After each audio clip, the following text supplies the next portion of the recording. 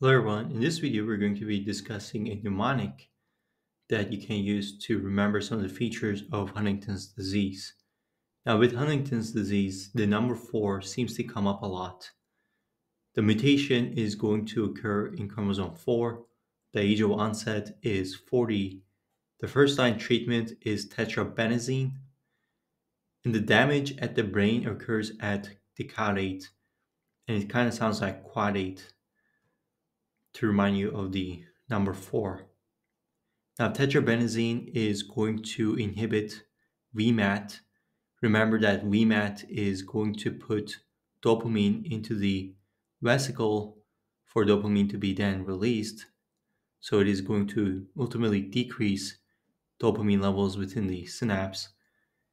Other high yield information to know about Huntington's disease is that it is going to be caused by CAG trinucleotide repeats.